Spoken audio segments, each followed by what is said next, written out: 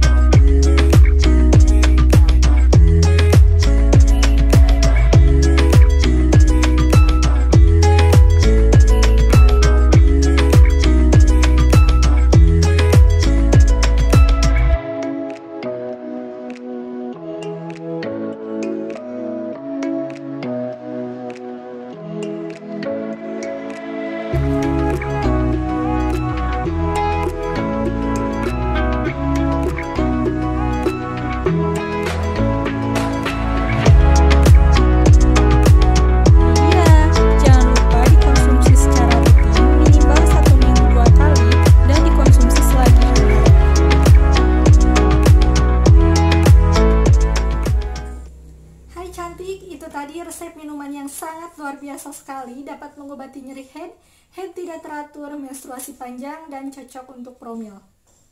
Nah, aku dapat resep ini tuh dari postingan Ustaz Zaidul Akbar atau sering disebut Dokter Zaidul Akbar. Waktu itu tuh aku lagi scroll explore IG, aku nemuin postingan beliau mengenai cara mengobati asam lambung dengan bahan alami. Akhirnya aku baca postingannya, kemudian buka Instagramnya. Ternyata di sana tuh banyak banget tips-tips sehat ala Rasulullah atau sering disebut JSR, juru sehat Rasulullah. Dan aku nemuin resep ini, minuman yang dapat mendetoks rahim, yakni dapat mengobati nyeri head tidak teratur, menstruasi panjang, dan katanya cocok untuk promil. Nah, aku baca-baca komentarnya, ternyata ini tuh manjur banget bagi mereka yang sudah nyoba. Di sana banyak banget testimoni-testimoni yang ngucapin terima kasih ke Ustaz Zaidul Akbar. Mereka tuh bisa sembuh, yang tadinya sering nyeri head, mereka sudah tidak mengalami nyeri head lagi. Nah, akhirnya aku putusin untuk mencobanya juga, karena jujur setiap aku datang bulan, aku tuh sering banget nyeri head, terutama pada hari pertama dan hari kedua. Akhirnya aku mutusin untuk mencobanya juga. Nah, aku mencobanya tidak sendirian, aku bareng sama teman kampus aku. Jadi waktu itu tuh kita beli ke pasar, beli bahan-bahan ini bareng. Abis main awalnya, kemudian aku cerita mau ke pasar, mau beli kayu manis, kapulaga buat ini. Nah, selesai cerita, kayaknya dia tuh udah tahu resep ini, dan di akhir cerita dia bilang, ya udah ayo kita beli bareng-bareng. Aku juga pernah lihat postingan beliau, jadi dia juga ternyata pernah lihat postingan Ustaz Zaidul Akbar ini. Nah, akhirnya kita putusin mencobanya bareng-bareng di rumah masing-masing, dan alhamdulillahnya ini tuh manjur banget. Jadi setelah konsumsi ini sekitar 8 kali, nah di head bulan selanjutnya aku tuh nggak ngalamin lagi nyeri head, kayak sakit kepala, kram perut, pokoknya tidak ngalamin itu lagi. Sembuh banget, cuman kayak ngalamin sakit dikit doang, ternyata itu wajar dan itu pun wajar.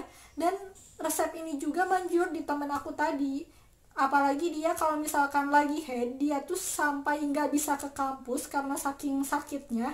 Nah setelah konsumsi ini alhamdulillah dia tuh gak ngalamin nyeri head sampai parah banget. Nah karena itu aku berpikir ini tuh cocok banget untuk dijadiin video.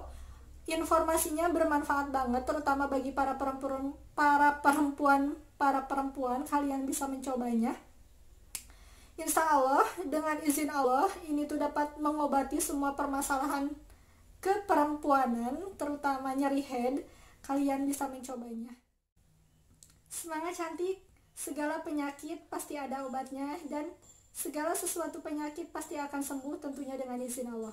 Selamat mencoba, semoga informasi ini dapat bermanfaat untuk kalian yang memiliki problem yang sama seperti aku, terutama nyeri head. Oke, selanjutnya silahkan bagi teman-teman semuanya yang memiliki saran selanjutnya aku bikin video apa, silahkan kalian komen di kolom komentar, nanti akan aku baca. Jangan lupa juga subscribe channel YouTube aku, like, komen video kali ini, dan share ke seluruh sosial media yang kalian punya. Terima kasih. Bye-bye. Assalamualaikum.